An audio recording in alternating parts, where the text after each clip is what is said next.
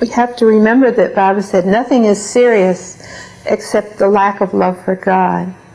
So when you use the word catastrophe, that's from your point of view. From Baba's point of view, from God's point of view, the only catastrophe is that we don't love God enough. And Baba would say that in many ways to us. And he would always say, hold on to my Daman. And people who don't know what the word Daman means, it is the hem of his garment. And he actually at times would have someone who was kneeling before him, or he'd call them to him, and he would take their hand and put it onto his garment hem, and hold their hand onto his own Daman. And even with two hands, say, hold on with two hands, which means probably that person had to have a double whammy, as we say. And it was interesting that I watched two people get the double hand treatment from Baba, and those two people had difficulties. They actually had difficulties with mental problems, with kind of a mental breakdown type of problem in years to come. And they went through it and held on to Baba. So that was a little bit of interesting byplay, that Baba actually showed us how to hold on to his Daman. And actually, we're all in the same boat now. In the Song of the New Life, it says, we're all sailing in the same boat now. The disciples, the Mandali, the beginners, the old-time lovers, and maybe dozens of people out there who are not even born yet, will be in the same boat of not having Baba physically present, but being asked to hold on to his Daman. So you're asking, what does that mean? And of course it means the obvious thing, to focus on him as the God-man, the Christ, the divine friend, or however you want to look on Baba. Baba has said, whatever you think I am, say that. Even if you think I'm the Antichrist. And there are some people who hold on to the Antichrist. But basically, it is to stay in touch, in focus with Baba.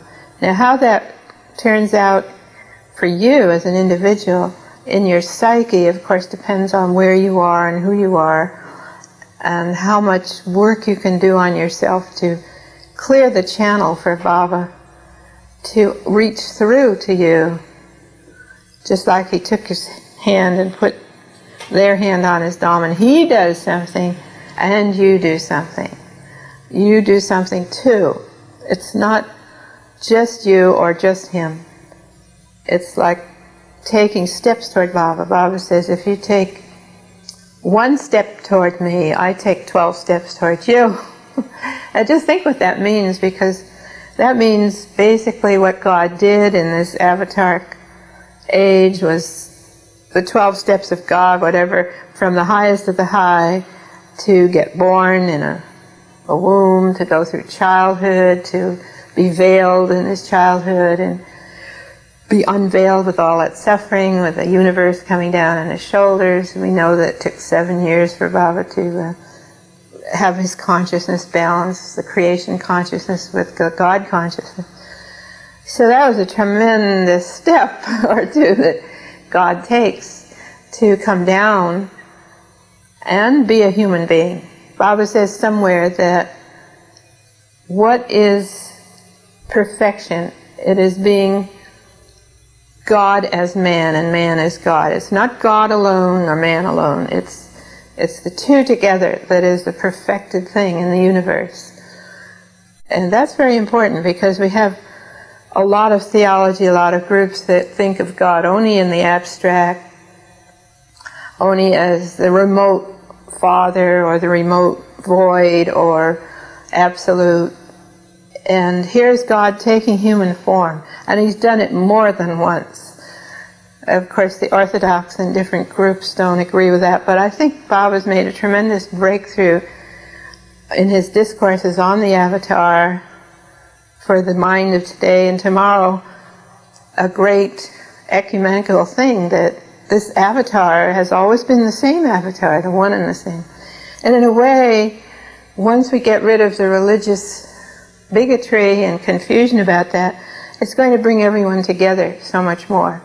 That you worship Jesus, I worship Krishna, the other one looks up to Buddha. It's all going to mold together, meld together, and it will make it easier, in a way, for us to be close to Baba, because whatever faith or group that we're born into, in the future, I see, they will be flowing toward the God-man in all his incarnations.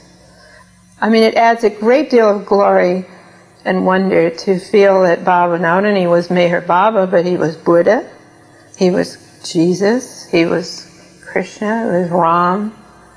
For the Zoroastrians, if you've ever spoken to a Zoroastrian, they're into Zoroaster, and he's the oldest one of all. And, you know, there's this fire of devotion. You can imagine like all the rivers of devotion flowing toward this one avatar. Give a tremendous push to the world, and make it easier for each one. Of course, it's going to be a lot easier and harder, in a sense, in the future. Easier in the fact that great masses of people will have accepted Baba, and since we are mass-minded, great numbers of people go only by what other people are doing and saying. They'll flow toward Baba. It'll be harder, perhaps, to be more intimately close to Baba in your thoughts, because you'll be so molded by what people tell you, by history, by interpretations which are already starting, you know, the philosophy of Meher Baba and so forth. It's like the perfume of the rose has dissipated a little, and the real rose, the petals have gone, so now you're looking at the form of the rose. For some people that's very easy, much easier than a living Christ. I had a friend who was a little Jewish girl who turned Catholic, a very devout Catholic, and we offered to have her meet Meher Baba. And she said, I wouldn't come even if I thought he was the Christ. And I said, why? And she said, it's too much of a challenge. I couldn't handle it. That's my words for it. I don't remember the exact words. But it's like the living Christ is too much. And I've talked to many people in different faiths, and that is basically true. It's too much for them to sit in the living room with a living Christ. We did invite many leading lights of the religious world of, for example, 56 when Baba was here. And none of them had the energy, the curiosity, the spunk or spark to just come. Whatever they would have thought of Meher Baba, they just didn't have that jump, that spark to come and see for themselves. But I could imagine them, 700 years from now, giving long lectures and talks and TV or whatever is going to be the media then on the Christ. Billy Graham is a good example. He's still going around. He's a wonderful man, evangelist. He's talking about the second coming of Christ. Are you ready? Are you going to repent? But when he was invited to meet the second coming, he just would have none of it. So to stay in touch with Baba, you have to have a little spark in the heart. And really you can't get that spark except from Baba, I suppose, by grace. On the other hand, you can keep your mind open, you can keep the intellectual windows open. I think that's very important. I was very lucky to be born in a family like that, where a liberal-mindedness was, we just took it in with our kids' oatmeal. It was not a bigoted family. And that's great, and I think that's important, to keep your mind open, just on the intellectual level. Not to say, like Reinhold Niebuhr said to me, Christ will come at the end of history. And I said, but Dr. Niebuhr, that's the end of a cycle. It isn't the end of the whole shebang. It's not Michelangelo's Last Judgment. It's the end of a cycle, and he's here again. He said, I've devoted my whole life to this. and I can't change now. You see, his intellectual windows were closed, and I don't care who he was or how great, that was the answer. He couldn't step across, about 10 blocks to go just see for himself. And we have to think about that in the future. But for the individual to keep hold of Baba's Dhamma, it is love that keeps you close to Baba. It's like Baba gave the example of the kite. He said, it doesn't matter what kind of glue, and he mentioned, 4-letter words, what kind of glue you use to keep the string on the kite. But as long as you keep hold of it, that's what you need to do. So it doesn't matter if you're stuck to Baba through the worst motive in the world. Maybe you want to make $1 million or something, let's say the worst. If you come to Baba for that even, or you come for health, or a child, or to calm your mind down, or some outward motive, that's okay, because Baba accepts all those scares, and then he throws his love at you. But of course, the highest glue is love. And I say in the ultimate, it is His grace. His grace. It's the seed of love that He's thrown down. And who knows how many seeds He's thrown down in His avataric manifestation. That is an incredible crop that we really don't know anything about. We see it now in our generation, or your generation, you youngsters. But it's like He sowed, like a real good gardener would sow different weeks. You sow the seeds every week so that later on you have different crops. And I think that's what Baba's done with humanity. Right now He has a small group. The Baba world is very small. And I don't think anything about those people who don't want to hear about Him. Because maybe they'll be born again another 100 years and their seed will start to flower. And I think that's what the Avatar has done. He's created waves of people. And when someone comes to me and feels real sad that they didn't meet Baba in the body, I said, but don't you see, He would have to have waves of lovers. He couldn't have everybody there all in the same time slot. He has to have people now in the body who love Him. And then they'll have to have children, your children or your grandchildren, that love Him, and so on. And with reincarnation, which of course Baba has explained very carefully, you could meet Baba in the body, and then 100 years from now reincarnate again, and have very strong feelings for Baba. So those seeds keep rotating, so forth, And let's face it, the creation is an elitist process. It's a pyramid. There are people at the top and people at the bottom, in the sense of continuous creativity from God. In other words, He's always creating new souls. They have to go through the whole process. They come into human incarnation. At that point, they're not ready for a spiritual awakening. But there are people further on who are, and those further on and further on. And eventually everybody gets to the goal. That's why I was always attracted to Eastern thought. It's so hopeful. It's so positive. There's no one who's not going to make it. No one who can be despised or damned to hell or thrown out. And I don't think anybody ever drops Baba's Dhamma either. Because where can you drop it to?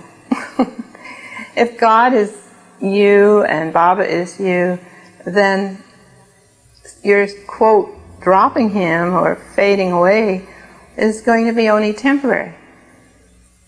In fact, Baba used, I think somewhere in the discourses, the simile of a fisherman.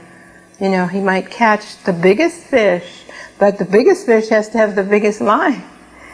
You could catch a minnow in 1 minute and throw it in a basket, little simple souls like me.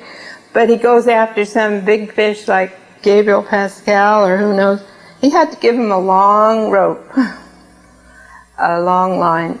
It kind of plays you, you go away and then you come back and you go away. And I see that with certain people who, quote, have left Baba. I think the basic thing to hold on to Baba is the love. Keep the love going. And the intellectual windows open. Never die hard even about Baba or Baba's teachings. And then don't get lazy, don't get bored. Indifference is the curse of the spiritual path. I see more people have left, quote, left Baba, or Baba groups, or whatever you want to call them, just simply through indifference, through lack of energy of working on themselves or moving on. They just get into a stasis. And of course that's Maya, it's creating ruts, getting into ruts. And Baba gives us many hints on how to break those ruts. A lot of things have been suggested. Those, you can read about them in The Path of Love. This is a new edition of the book that we formed from all the wonderful discourses and messages Baba gave to the awakener through the years. Baba gives the 12 ways of realizing me and how to obtain his grace. That was in the dissertation on love. Shall I read a little bit of that? Dissertation on love. One of my favorite discourses. Baba says, "What is love? To give and never to ask. What leads to this love? Grace. What leads to this grace? Grace is not cheaply bought. It is gained by being always ready to serve and reluctant to be served. There are many points which lead to this grace. Wishing well for others at the cost of oneself. Never backbiting. Tolerance supreme. Trying not to worry. Trying not to worry is almost impossible, so try." I relate to that one particularly. Thinking more of the good points in others and less of their bad points. What leads to this grace? Doing all of the above. If you do one of these things perfectly, the rest must follow. Then grace descends. Have love, and when you have love, the union with the beloved is certain. That last sentence has always been my favorite. If you have love, then you will become one with the beloved. You can't fail. You can't drop the Dhamma. The Dhamma is love. That's all I can say. I don't know whether that answers your question. Now, someone outside the Baba group may say, "This man's a monomaniac. He wants you to focus on his picture, to say his name constantly, to write his name constantly, to concentrate on his human personality," all of that. And why? Why? It's because when the God-man manifests this gross body even, it's a link with God. So to focus on him even as a body, as his picture, his beauty, makes a link. And the main thing of all spiritual disciplines, you have to understand metaphysically how it works. If everything is vibration, and you have negative vibrations coming up like steam from a bog of the past, the negative fumes, and you don't even know what past they're coming from, but there's noxious fumes that make you depressed, angry, resentful, low self-image, that's the big pop word now. All of that, you don't know where it's coming from. How do you destroy that? You have to, it's vibrations there. So you have to sock it with positive vibrations. And that's the whole game of saying mantras, of saying affirmations, positive thoughts, positive visual images, and so forth. Now you transfer all that knowledge, and now you do the positive Baba thought, the positive Baba mantra, his name, his picture, any message he may have given you or given others that you like, and reading his books, saying the prayers. In other words, you create the vibration that destroys the other vibration. You don't fight the other vibration. That's a very good psychological principle that a really trained psychologist will give you, and also Baba gives you. You don't argue with that. You simply leave it out and fill it up with something positive. And he said, don't mind thoughts. They come and go. Don't be shocked that you have these thoughts. Don't be shocked that you have terrible thoughts or even terrible dreams, like I had the dream of trying to kill my father. Okay, I'm not upset by that, except, when I wake up the first moment. That's the hatred of the father, which is classic. So I just, okay, all right, now I'm going to replace it with the love of Meher Baba, my real father. And that actually happened to me. I'm sitting in Ivy's living room, and there comes my father in to meet Baba. And all that, that dislike of him and what he did and all that came up. And plus the love too, it's nothing so one-sided. And instantly my heart said to Baba, Baba, I don't want any more karma with that man. I just don't want any more karma with it. Because I knew the karma through many lives. Okay, and so Baba turned and he smiled at me. And my father, meanwhile, is coming towards Baba. He's babbling, oh, Mr. Irani, we're so glad to welcome you to New York. He's playing this Grover Whalen role. And then he sort of dies down, and Baba's looking at him. And so I'm saying, Baba, you're my real father. This is all silent, but Baba heard it, of course. So you transplant your love or hate for the father to the love for Baba. And the disappointment in your romance, you're going to hate women or something, or men, whatever. Transfer that to Baba. Make Baba your beloved. You see, you don't stop fighting with the past or that person out there or something in you. You just get rid of it by filling it up with the positive, with the positive. And you can make this happen even just simply by repeating something which seems very mechanical. And some people don't resent that, they say it's mechanical, like to say Baba's name, or to repeat the prayers. I've had people in my living room get very angry. Why are you saying the prayers? It's very mechanical. Blah, blah, blah. And I'm not coming here anymore if you say the prayers. This man was very angry with me for saying the Mass. We all said the Master's prayer. I said, you don't have to say it. Well, that ostracizes me. It's very obvious you're ostracized. I said, well, then you don't have to come here. Do what you want. You're free. We're going to say the prayer. He comes the next time, Monday night, and I didn't say the prayers. He goes home. He comes again the next Monday night, and I didn't say the prayers. The third Monday he comes again, and he drove all the way from Riverside 2 hours each time. He said, where are the prayers? We're not saying the prayers. He wanted the prayers. He was just, his whole training, he was Jewish, and they're so anti-Christianity prayers and stuff. I don't know. Although the Jews pray every hour of their lives, these Hasidic Jews, I don't know. Anyway, he was against prayer. But suddenly he realized that something was missing by saying the prayers. It's funny how people's scares get, your training and background may make you resent some of these things. Like, I used to hate hearing the rosary babbled over and over again, almost meaninglessly. But now I understand, we may sound like the same thing, saying Baba's prayer over and over again. But it destroys the negativity. The main thing Baba has emphasized over and over again, that outside of meeting him body to body in the flesh, to go and visit him in the tomb, that is to take the darshan in the tomb, is very critical, because the power is there. The powerhouse is there. He actually, I think, uses those words, that after he's gone, that will be the place. For example, why do you come to Baba at all? It's to transform your life, to surrender to him, to get established on the path. Instead of being this little hawa, as the God Speaks call it, this little hawa, trailing around trying to find the entrance of the path, he's going to put you on the path.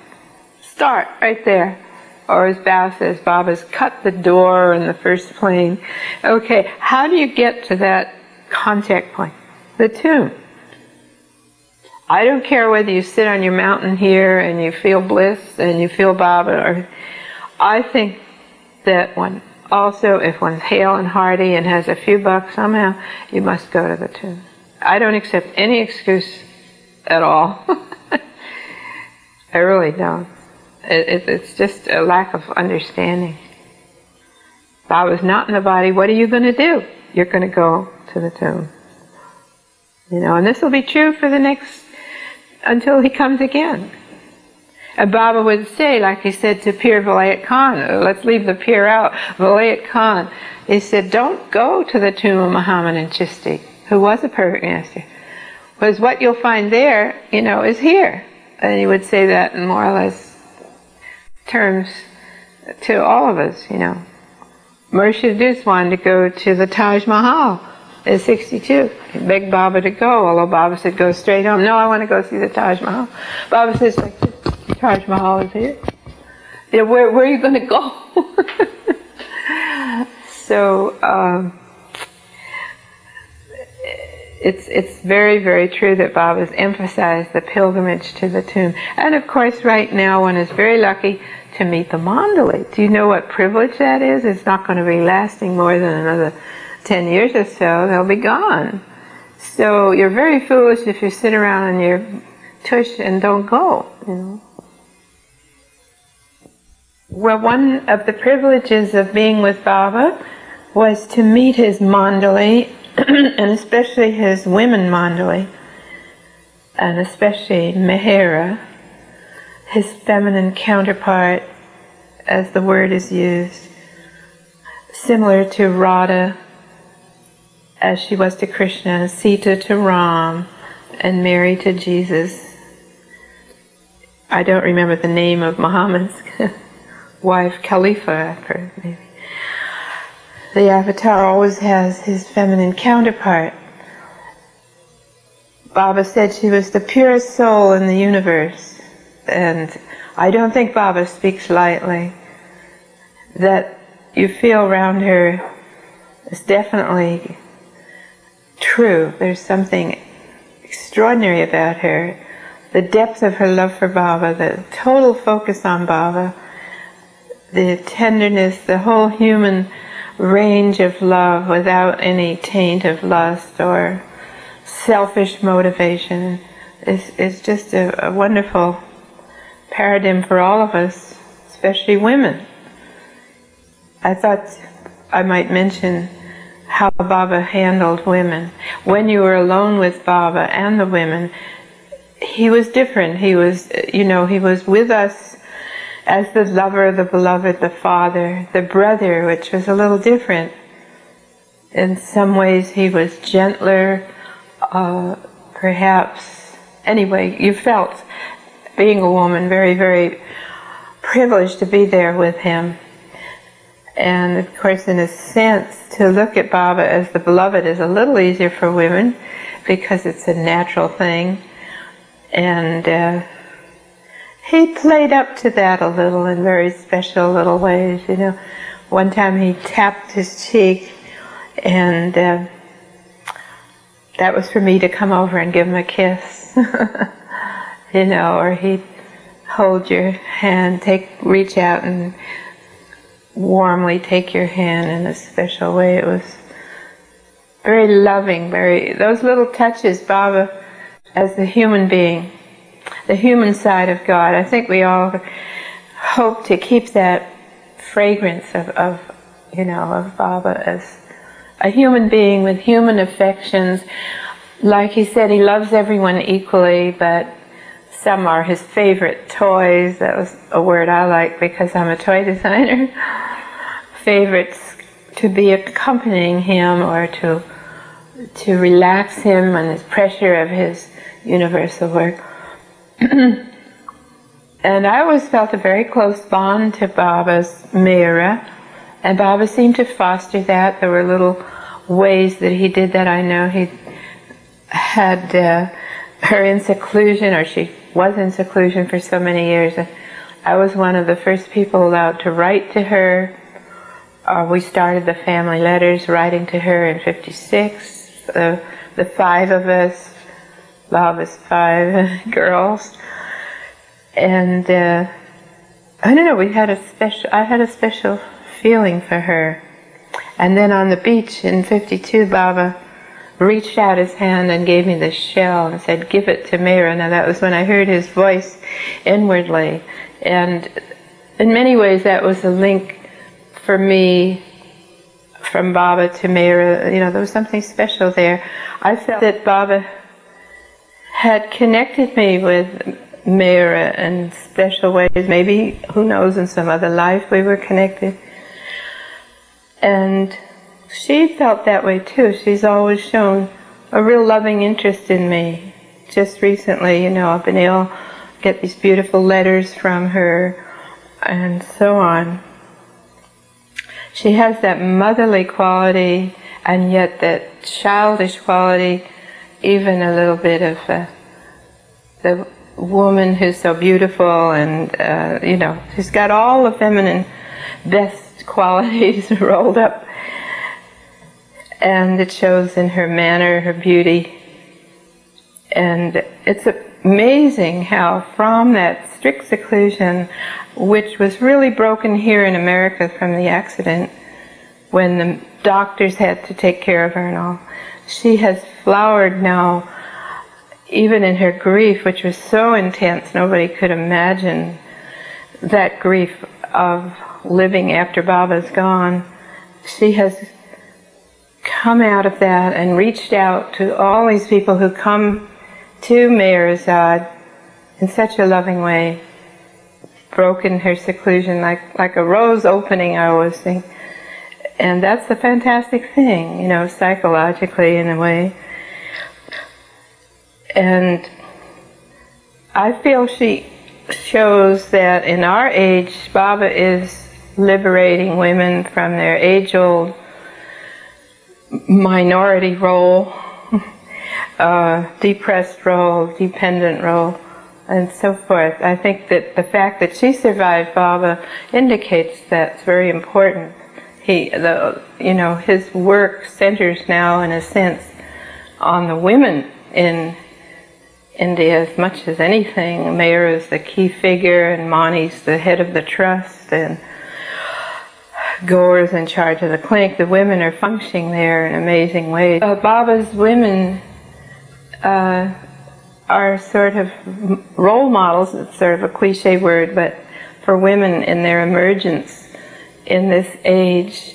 And as we said, America's in the vanguard, and Baba said his work in the West, which has been major in America, has been done through women.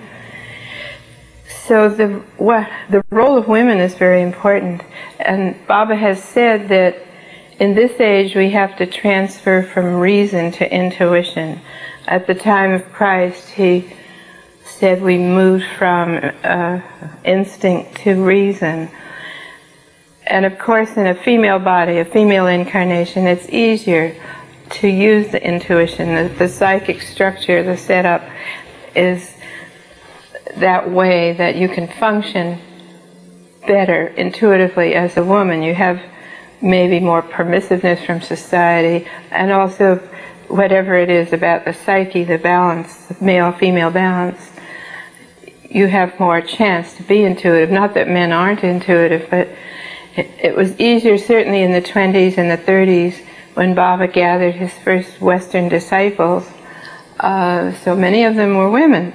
And those women played critical roles, both in England and America, and France a little bit. And he trusted his work to these women. Baba said, women in the West, right then or now, are more spiritual than the men.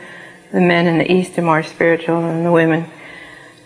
Although we trade incarnations, you know, we move back and forth, which I thought was always interesting from the psychology point of view, where, for instance, Jung always says, you know, we shouldn't get involved in Eastern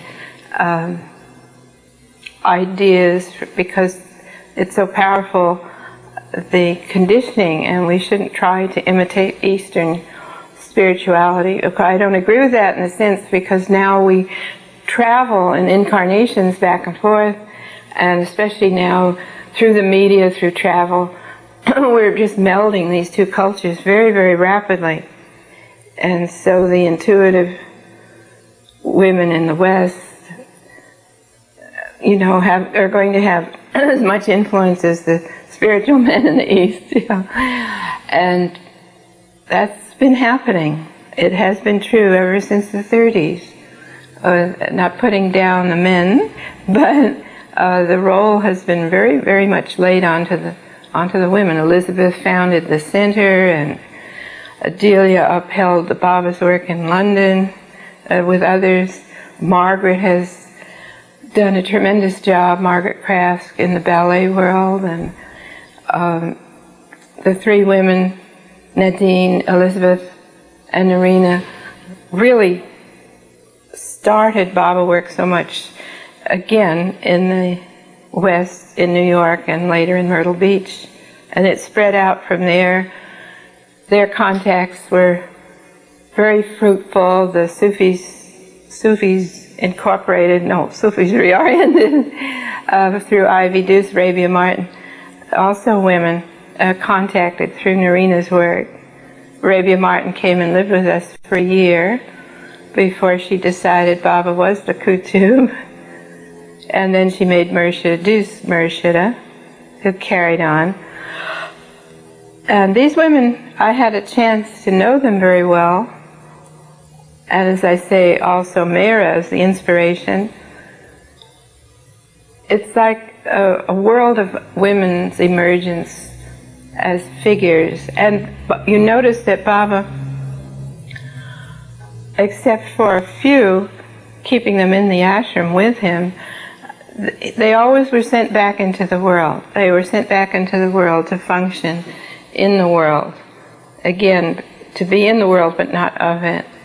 And he also encouraged their careers, their independence, and their talent, like Margaret going on with her dancing. And Narina played this amazing role, of course, on the stage at one time.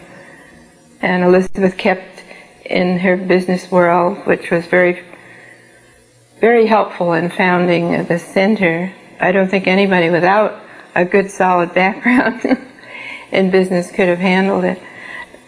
And so forth. There's Agnes and Meyermount, whatever's going to happen to that. It's very interesting. Even the work I did here in Los Angeles, I never had any strong male help. I had to do it myself, basically, for a long time. And now we have a crop of youngsters, both girls and boys, but it was essentially my push that got it started. And previous to that, Mrs. Fuchs had held the fort a bit here in Hollywood.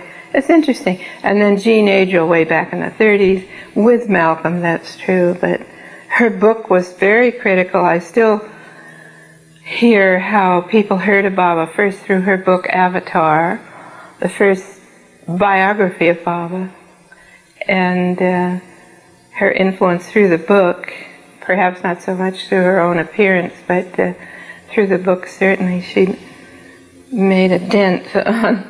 People still think of her book as a little too feminine, but I like it. I think it has the heart quality. You see, it's a little easier in this materialistic age to be a woman and have the heart quality. But now Baba has brought us forward as a group. Women are emerging. We have the feminist movement, of course, which gets a little too far, perhaps. But the essence of it is very true, very important, and I think spurred on by the Avatar.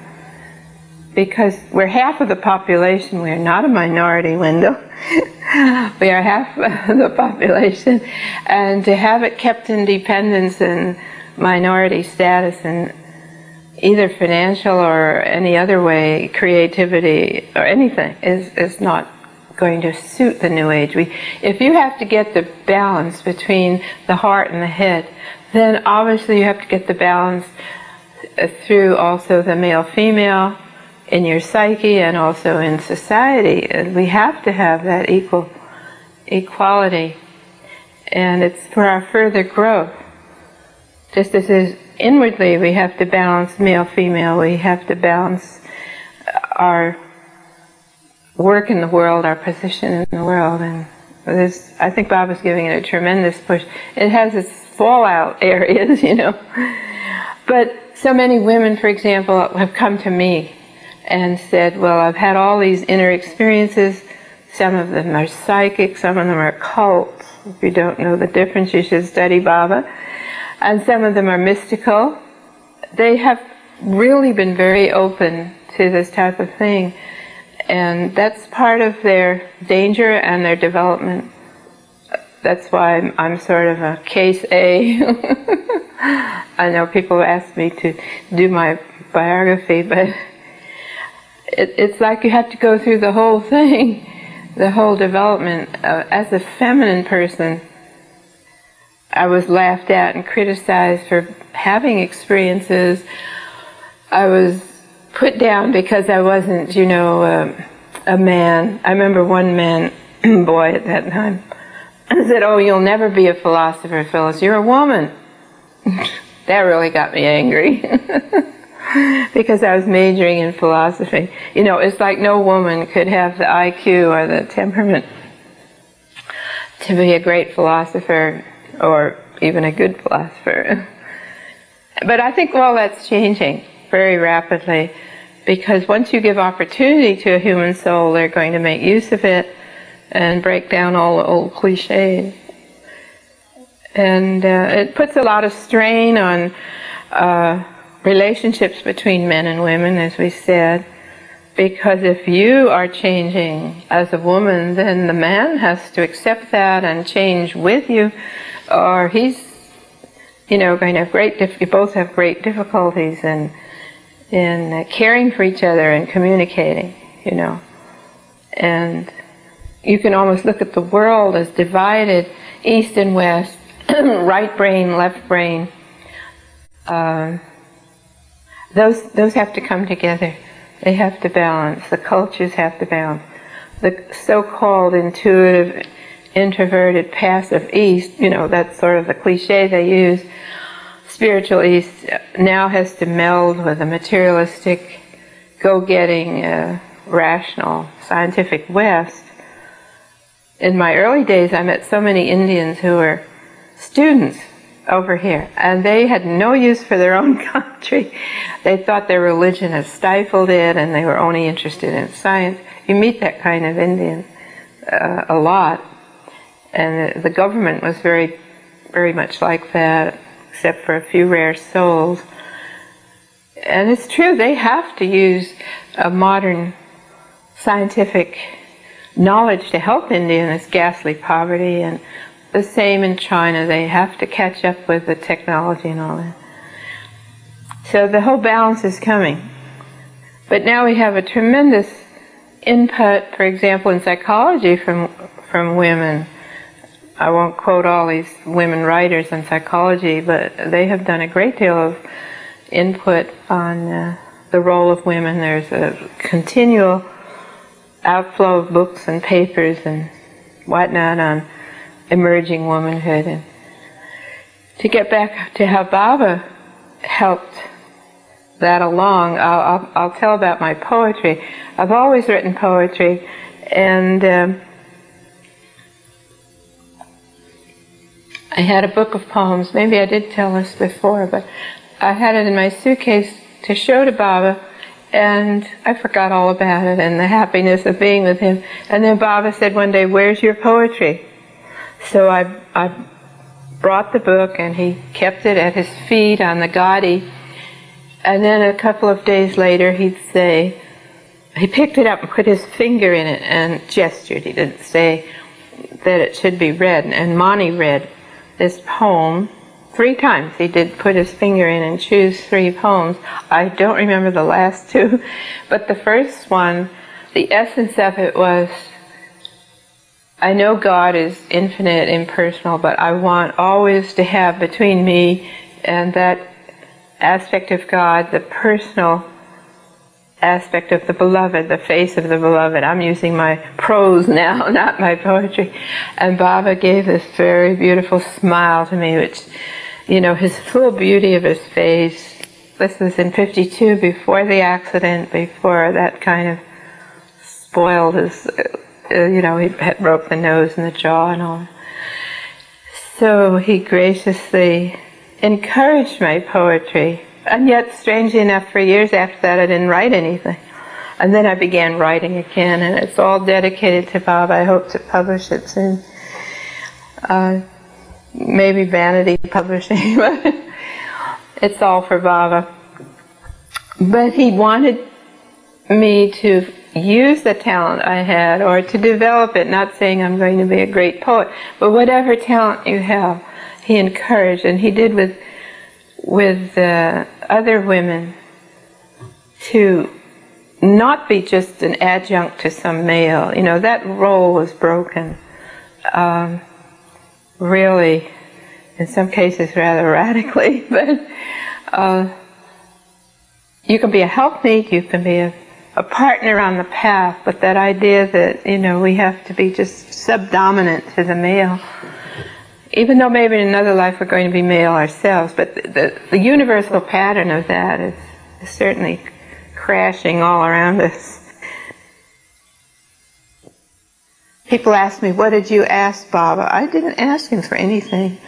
I was too absorbed in the joy of being with him, and I actually just could not think of, you know, immediate needs or even emotional needs or anything. And I was lucky in that respect, because Baba looked at me and he said, those who ask for nothing get everything. But of course the needs were there, the wants were there, and what he did was bring them up out of my subconscious. Looking back on myself in those days, I can see I wasn't as aggressive as I am now, assertive. Baba had to bring out that side of myself. Maybe I don't seem to you that way now, but I was very shy and non-assertive. I'd had very domineering, well, not domineering, but very strong personalities for parents. And then the Mandalis I stayed with, like Narina and Elizabeth, not so much Nadine, the very powerful personalities, you know, kind of repressive in some aspects, not too concerned with your needs. And so Baba worked on that, and he brought me out of my shell, so to speak. So now I'm real assertive, as you all notice. But it's good. It's like bringing yourself to a balance. However, asking for Baba things, it's a very delicate point. People want a response from God, and God wants to respond, but there has to be some growth, some moving ahead, which means getting rid of wants. So how he handles your want or your need is very interesting. Some people he just gives that thing that they want so much, and they get it, and then they're sorry. There are many stories about that. You can look in the Baba literature. But people would ask Baba about their career, young people especially. And Baba, I was interested in this later on more. He would say, what do you want to do? Someone, a young person would say, you know, what should I do, Baba? Big question. And he said, what do you want to do? And then they'd say, I want to be a dancer, I want to be a doctor, I want to be this or that. And then Baba would say, do it. Do it wholeheartedly and think of me while you're doing it. And looking back on the psychology of that, he didn't say, oh, you'll make a lousy doctor or a lousy dancer or something. No, you have to fulfill yourself. And especially as a woman, I think that today is so important that you must fulfill your talents and your abilities in this Western world. I don't know what he told Easterners. I'm just speaking mostly about Westerners. He wants you to be creative with yourself and your life. It's not like today is like the medieval days where you gave up everything and shut yourself up, or go up into Nepal and sit on the mountaintop like some hippie people wanted to do. No, go back in life, study, finish your college, take care of your family, don't abandon them. And I think Baba emphasizes that for Western life. He says, in the West, renunciation should be inward, inward detachment. In other words, you can do all these things. You can be, you know, Peter Townsend up there on the stage, but be detached from it. And of course, I think that's a lot tougher. I've been reading Thomas Merton lately, and, you know, he was my actually almost contemporary, and we had mutual friends at Columbia. He became a Catholic Trappist monk, joining a silent order just about the exact time when I turned toward Baba. So he became a Catholic, I became a Baba lover. And towards the end of his life, he started studying Eastern thought and meditation. He was searching in India to meet a guru, actually, when he died over there. And his writings have influenced a great many people. And it's very interesting because he took this monastic path, and he was not too satisfied with it at the end of his life. Finding that he wasn't in relation enough to the world as it is out there. And if you watch what Baba did with Eastern and Western disciples, he mixed them together first of all. He traveled a great deal around the world with these mixed groups, and although he treated his intimate mandali very specially, but all the rest of them that had those chances to be with Baba, he would keep them with him for a while and then put them back in the world, in their careers, in their families, their lifestyle, and told them to just concentrate on him inwardly and to go on with their life. And I think that to me has always been the core of Baba's way of dealing with us today, in today's world, the path. Although, as you know, Baba says, the path follows you. And in a sense, I always think of that, give the example of, you know, when you walk on the beach, it's nice, beautiful, unmarked sand, and you walk forward on it, and you create the path. Someone behind you can follow your footsteps. And that's what I literally did with Baba. I followed his footsteps on the path of pure sand there at Myrtle Beach. So, following the avatar, you keep your eye on the central point of God as man, the God-man, and then the path just unfolds. It's not like other disciplines, other gurus, whatever, even other perfect masters, they have a different way of working with you. They keep you in an ashram or something. Or they give you a lot of exercises and controls and, you know, all that kind of thing. Baba's very free. I thought of that the other day, of myself even. I saw Baba in the 50s, last time in 62, and since then, nobody has told Filis what to do, or where to go, or how to behave, or how to follow him, or how to do his work. It had to totally come out of myself.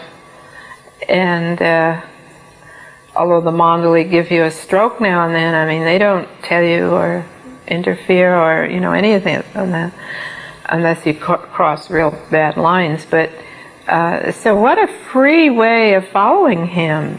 You know, he didn't say do this, do that, you must live here or there, although of course he did kind of send me out to California in his own subtle way. But I mean, it's like he guides you totally from within. If you're a mountaineer and you're tied by a knot to your guide, you know, the alpine, you know, that knot is everything.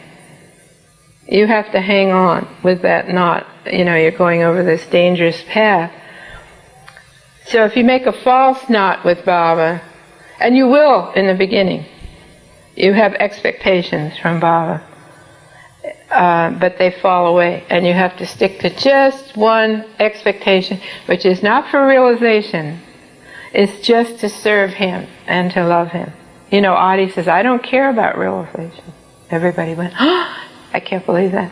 No, because he only wants to serve Baba. That's the wonderful example of a mandali. They're willing to come back into this gross world just to be with Baba. And I have to say, I feel that too. I mean, I've kind of lost all interest in realization. I never had much anyway. But or even hope, you see. Baba showed me how hopeless the whole thing was. So it's just him. And that's what hanging on to the Dhamma means. Just concentrate on him. Not on the path, not on disciplines, not on other great spiritual adventures, but just on him. And what does that mean? Obedience and love, humility.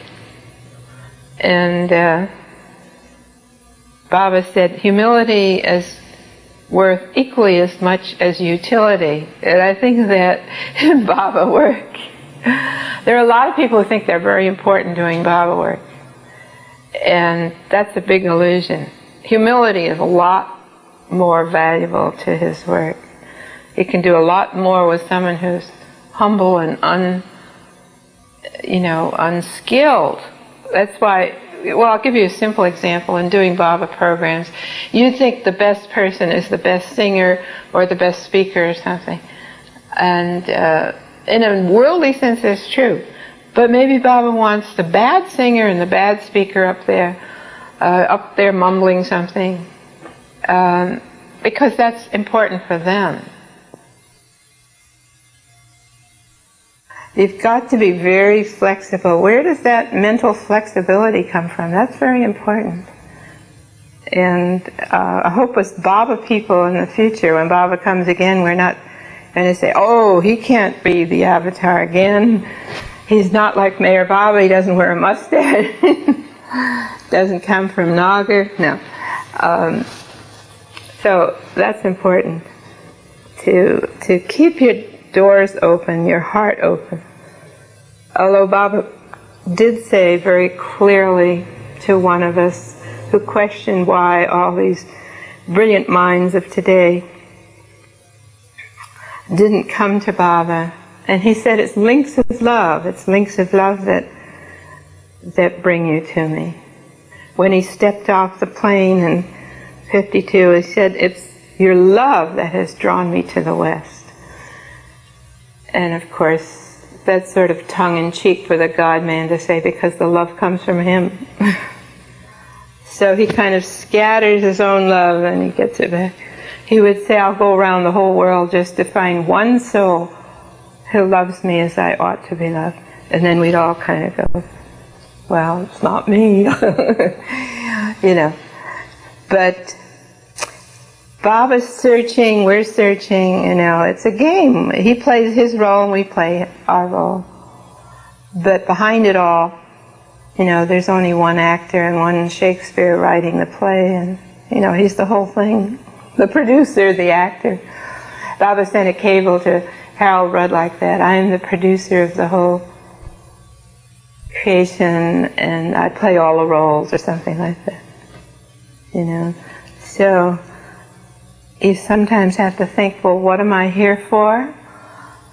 I'm not really me. I'm playing a role. It's Baba playing this role of Filis Frederic sitting here being interviewed by Wendell. Who's Wendell? Who's Bill? Who's this one or that one?